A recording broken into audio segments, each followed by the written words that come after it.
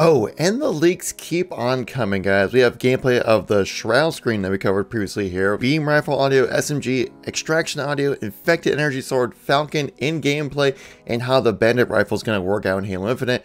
So let's get into those details. So here's the Shroud screen in action right here. This is like a bubble shield, like big time bubble shield now in Halo Infinite. Looks like you can't shoot through it in either way, either in or out. So it's gonna be much more of a kind of a visual distortion as well. So you can't really see what's going on inside of it. This could work out really well when it comes to different types of objective modes, especially I said like in big team battle. For 4v4, this could be a little tricky, but very interesting as well. Next, we have a series of audio leaks, which are going to be crucial to let you know what sandbox items are coming in, what some gameplay items are going to sound like as well. So let's just go right back to back and get into it.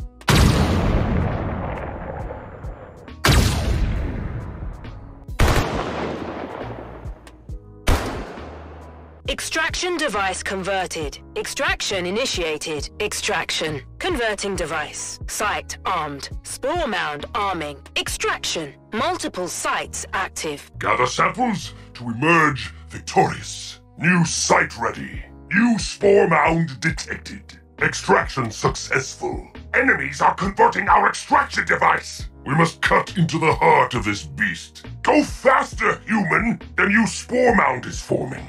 Infection purged. Parasite eliminated. An ally is deploying the extraction device.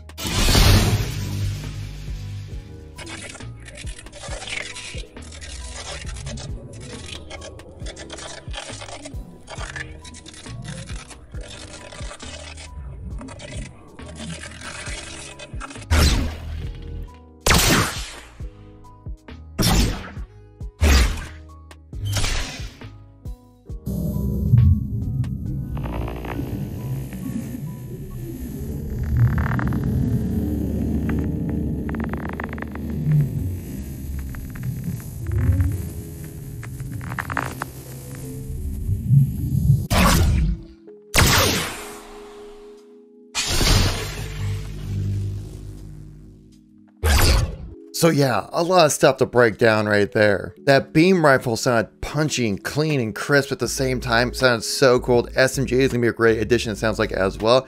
Extraction sounds pretty interesting. It sounds like now there's these spore mounds that they mentioned previously that we've seen actually some leaks of previously. Which I'm sure if you've been paying attention to any of the Halo Infinite leaks, especially what we've covered here on the channel, you've seen these. I guess now they're spore mounds. They're not like exactly flood. We don't know for sure, but it does seem very likely. And oh my god, that infected energy sword sounded so good. But those aren't all the leaks I have for you guys. We actually have some gameplay of the Falcon in action, flying around here within the world. And yes, this looks like the Falcon. Man, there's really much else to say right there. Just super excited. It looks like it flies just like the Falcon did as well. Obviously, it doesn't have all the visual aesthetics that this would have, as it is an early access kind of leaked image or gameplay elements of the Falcon right here. But this is one of my all-time favorite vehicles of all time in Halo, so I'm incredibly excited to see this come back. Looks like this one also has the grenade launcher variant, which is like, oh, so much fun to use. I absolutely love it. But on the other side has a chain gun,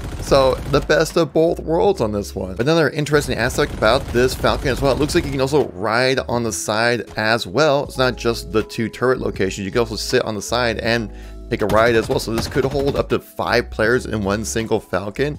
I mean, that's gonna be a bit of a game changer, especially when it comes to BTB, when it comes to like saying flanking around to get like CTF flags and stuff like that. It's gonna be an awesome addition to the game. And this is our first bit of confirmation of how the Bandit rifle is going to play in Halo Infinite, saying right here, as one of the leakers who got the Bandit rifle a little early said that it's a 5-shot perfect and a TTK seems to flow around 1.2 to 1.3 seconds. Haven't been able to fully measure it, but it's basically the battle rifle competitor. And if you want to know more Halo leaks like the quantum translocator, check out this video right here. Thank you very much for watching. I'll catch you on the next one. Peace out.